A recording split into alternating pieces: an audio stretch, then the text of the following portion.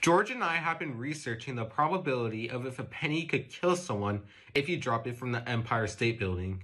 Hi, my name is George, and I'm going to be explaining why it is not possible for a penny to kill someone falling off the Empire State Building. Pennies weigh only 2.5 grams and are very small as a bottle cap.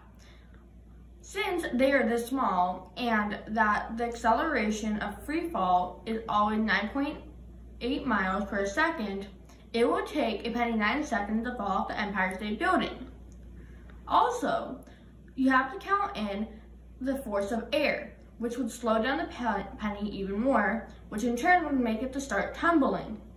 This would make it a lot slower, which would make it just seem like a slight sting if a person would be hit in the head. A penny has a terminal velocity of just 25 miles per hour, and the coin would tumble as it fell. Therefore, a penny cannot kill someone and will only bounce off the top of their head. The only way this can be possible if it was in an airless environment. This is because the penny would be able to go through the top of the head of a human because it is not being forced back by the force of air and is not tumbling. Thank you. The way I calculated if a penny would actually kill someone is by using joules. 1 joule is defined as the amount of energy exerted when a force of 1 Newton is applied over a displacement of 1 meter.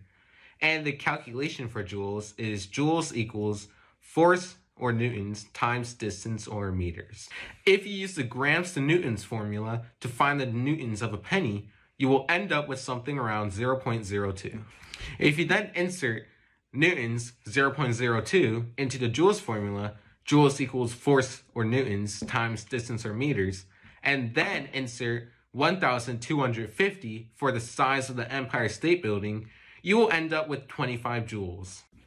Although 25 joules may seem like a lot, it takes 80 to 150 joules to kill someone.